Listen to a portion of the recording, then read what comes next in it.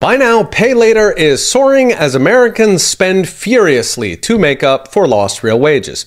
A recent study found that Americans' use of buy now, pay later soared 14% from a year ago as pandemic savings dry up and real incomes fall.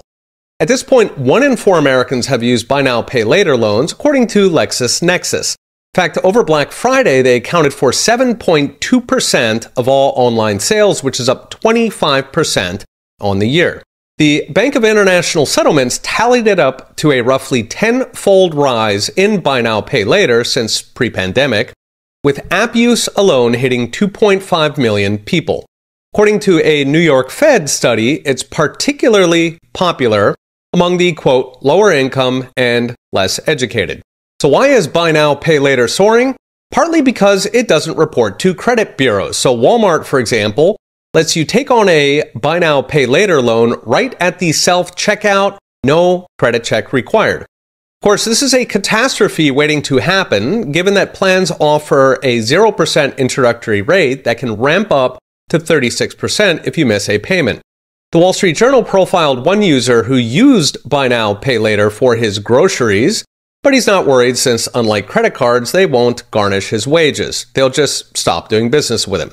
All good fun until you multiply that by 80 million users, many of whom are presumably thinking the same thing. Keep going till you're balls deep, then walk away.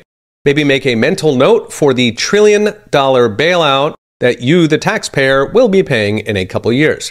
Now, as you might expect, the overwhelming users of buy now, pay later are millennials, who have not just given up on buying a house or raising a family, they've apparently now given up on having a future credit score.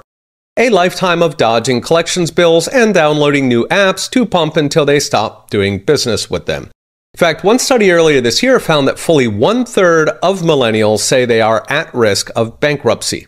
So what's next? Brought to you by Unchained. The explosion in so-called phantom debt, like buy now, pay later, is a direct consequence of the Fed's catastrophic monetary experiment since COVID.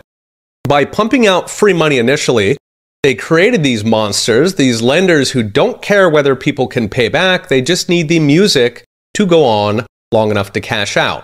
Meanwhile, the Fed's panic hikes over the past year have now fed millions of Americans into that financial wood chipper, chasing loans at whatever rate they can get to survive inflation and falling real wages. Like so much in this economy, we are running on fumes, waiting for the next thing to break, with the supposed adults in the room only making it break faster. Okay, we'll be watching. See you next time.